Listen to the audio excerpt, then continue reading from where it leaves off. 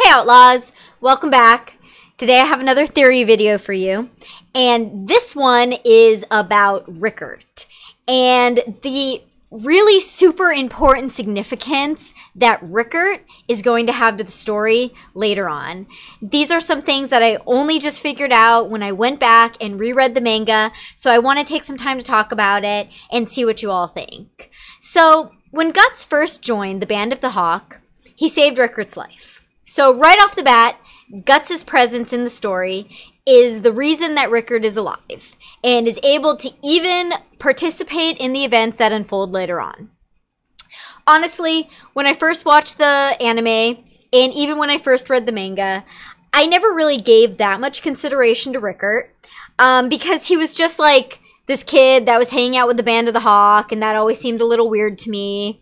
I know that Guts was also a kid, and he was hanging around with Gambino's mercenary band, but I don't know, Rickert just never really resonated with me as a character. We also never got any backstory on where he came from, so I just wasn't really that invested in him. Yeah, and even though he was one of only 3 surviving members of the Band of the Hawk, and he was also one of Griffith's biggest fans, so he would have actually been a really good sacrifice.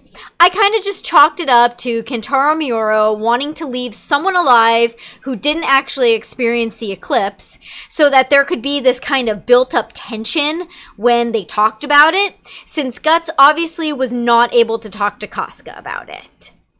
But recently, I've been rereading the manga, and a huge thing jumped out at me, which I never noticed before, and it really convinced me that Rickert, this whole time, has been protected and kept alive because he's going to play a really big role in Guts redeeming Griffith in the end.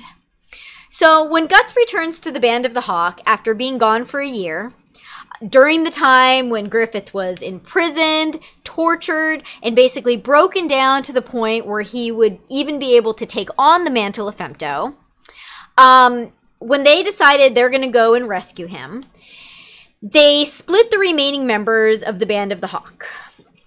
The Band of the Hawk had suffered a bunch of casualties, as they've been fighting during this last year without Griffith's leadership, without Guts there.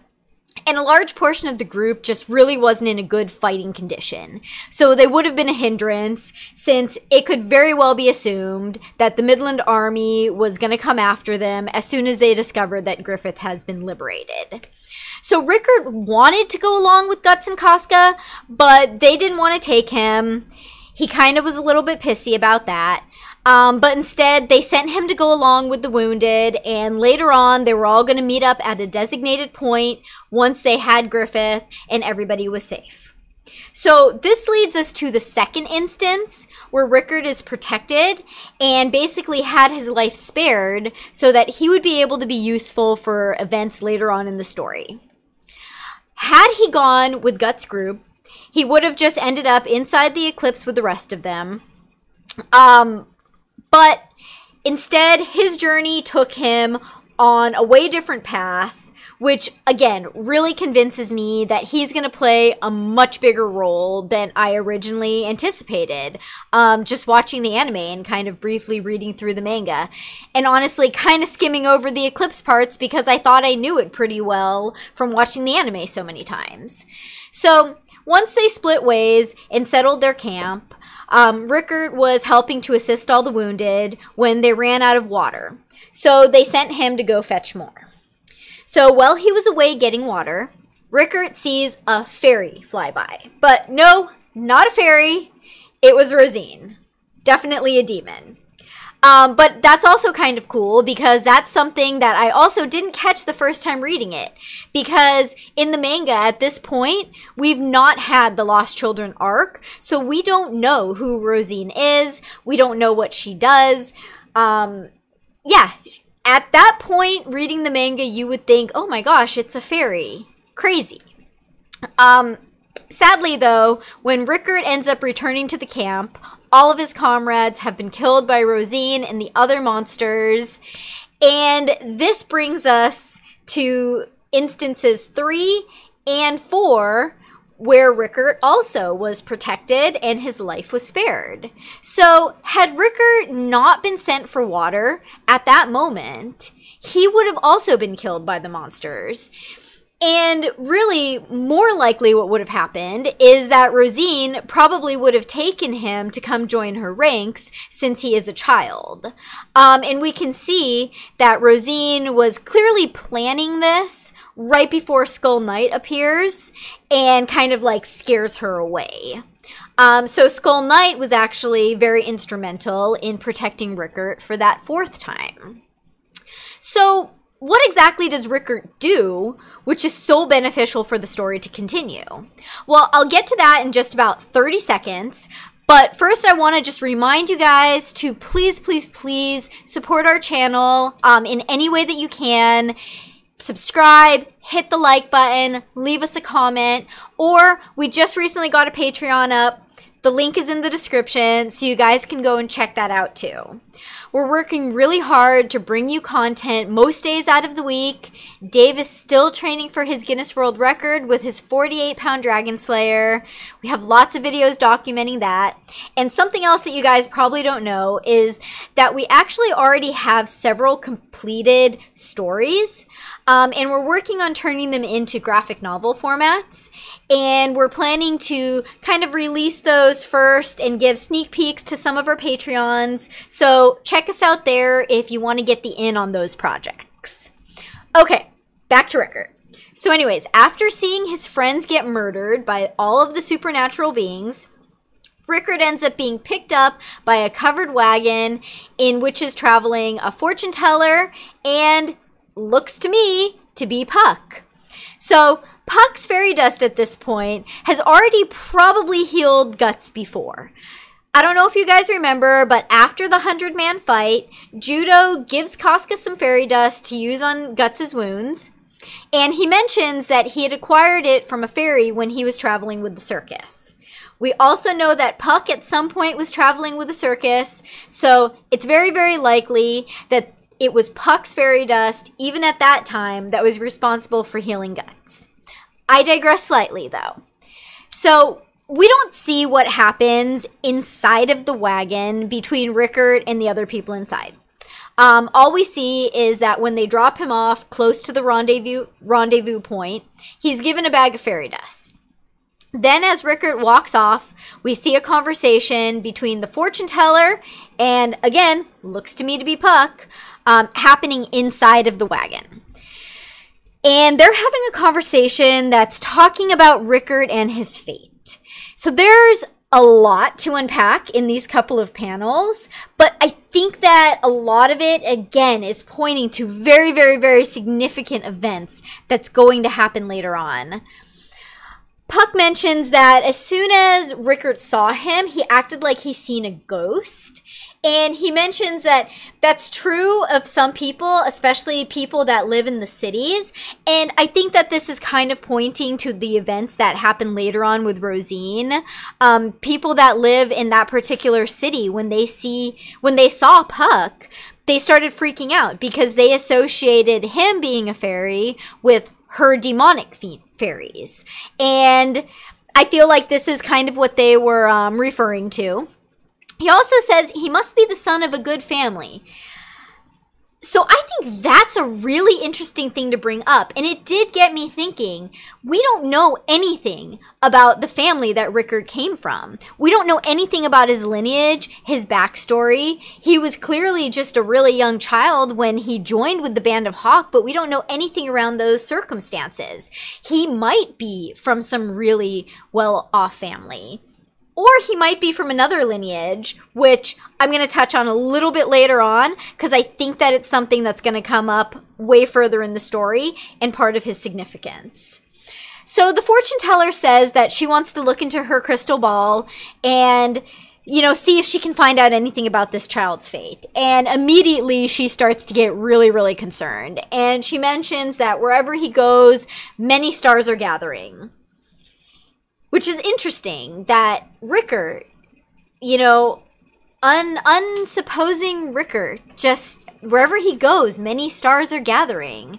That definitely seems to me like a very significant character.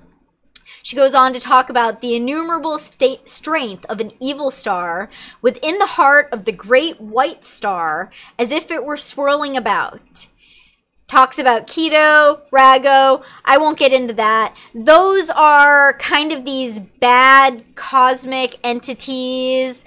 Yeah, that's a long story. You can look it up. They are actual kind of like demonic entities that are signified by bad stars, and the position of them within somebody's chart can indicate like bad fortune in their life. But she goes on to say it is certainly that great white star. It is certainly that great white star. Saku, the new moon, is trying to eclipse it. So this is obviously a lot of like, you know, woo-woo talk. And Puck kind of points it out, saying, you know, I don't understand. Can you say it a little differently? She goes on to say she's never seen such an arrangement of stars. It's an evil omen, something that's going to affect the country or even the world. Clearly, she is having a premonition about the upcoming eclipse. Because, you know, what else is an eclipse? But you have one star eclipsing another star. It's going to bring about a lot of great evil that will affect the whole world. And that this is something that Rickert is going to be involved in. She says that it's not good because this child is playing an important role in this arrangement of stars. And that's his fate. And the fact that he's there proves it. She goes on to talk, too, about the interference in a person's fate goes against her principles, and that a mere human cannot change fate. They are who they are because they have to be, and that's even truer if the person is someone who can change the world. So it does, again, bring up the point of all of this comes out as she's looking at, let's look into Rickert's fate. Rickert is clearly going to be somebody who will have a really big effect on the world, on the events that are happening, on these events that are happening with the eclipse. Another interesting thing she says is that a mere human cannot change fate.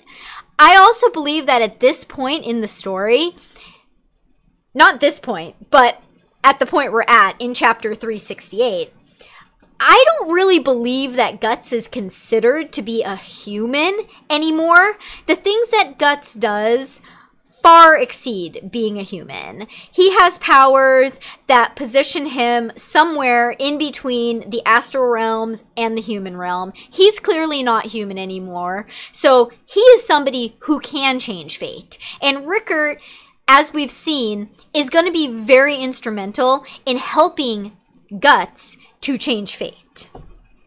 So, as Rickert wanders off in a state of shock towards his meeting point with Guts, Casca, Griffith, and the remaining band of the Hawk, he sees the swirling maelstrom that is the eclipse, and the battle going on between Skull Knight and Zod. Skull Knight, who previously had in essence helped to save Rickert at another time. So once Skull Knight emerges with Guts and Casca, he's very pleasantly surprised to see Rickert, to see that Rickert's there, and not only that, but that Rickert has a bag of fairy dust that is able to heal Guts and Casca's wounds.